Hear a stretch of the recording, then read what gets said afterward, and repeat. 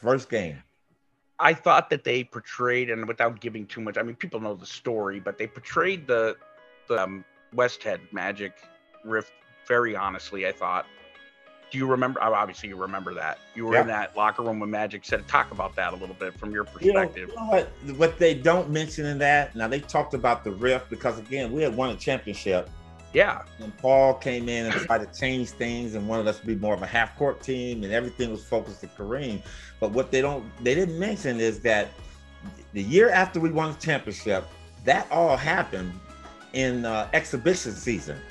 And there was this one, we were like 6-0 in exhibition. We were 5-0. We're heading to Houston to play an exhibition game. And we had landed, and our games were just a struggle. We were winning, but we were only winning by 1 or 2 points. And I'll never forget this. As we got off the plane in Houston, Hobby Airport, that bus would pull up, and right past the bus at the baggage claim, there was an aisle out there where traffic was going one way or the other to get around the airport.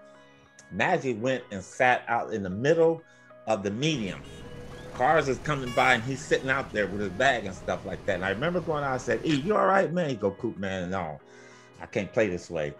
Wow. I said, "We winning though." He said, "Coop, this ain't us. This is not us. We not walk up. We run up." And I said, "E, it's gonna be all right." So he sat there. I went and got on the bus, and I told our trainer, I said, "Yeah, y'all, he is." So the trainer, Jack Curran, goes over there and he coaches Magic to come on the bus and get on. But you know, myself, Worthy, Byron Scott, Norm Nixon, we always sat in the back of the bus. And he comes back there and he sits and he goes, "Man, this ain't us, and I'm not happy." And then what they caught though is that him going to ask for the trade. And how all that came about. And it wasn't anything malicious Magic was doing.